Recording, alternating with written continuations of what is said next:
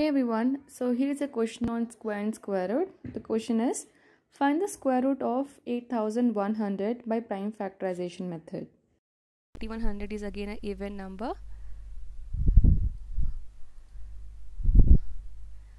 So I'll write 8100. So I'll take here 2. So we'll get here 4s are 8 and 1 is not divisible. So I'll take 0 and I'll take 10 now. 2 5s are 10 and then again 0.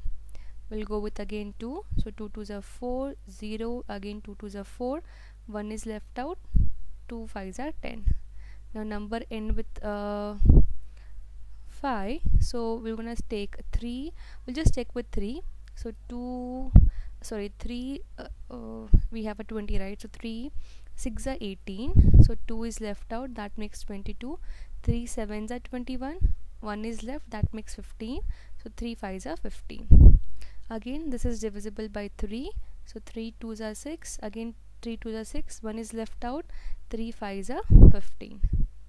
Now 225 is again divisible by 3, 3 7s are 21, 1 is left, 15 we got, so 3 5s are 15. Again 75 is also divisible by 3, 3 2s are 6, 1 is left, 3 5s are 15. So I'll just write down again, we got 25 here.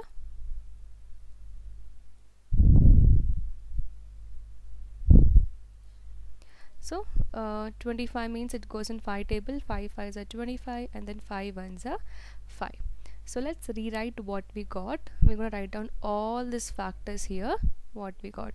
So 8100 or 8100 can be written as 2 into 2 into 3 into 3 into 3 into 3 into 5 into 5.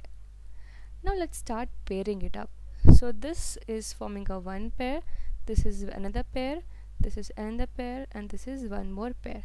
Now when you calculate the square root, so square root of 8100 is nothing but from each pair you take one number. So from here I'll take this 2 multiplied by, from here I'll take this 3, only one number you should take. From here I'll take another 3, and from the last one I'll take 5. So multiply them, 2 3s are 6, 6 3s are 18, 18 5s are 90. So therefore square root of 8100 is nothing but 90. So that's it. I hope it's clear, and in case you have any doubt or question, you can leave a comment below, and that's it. Thank you so much for watching.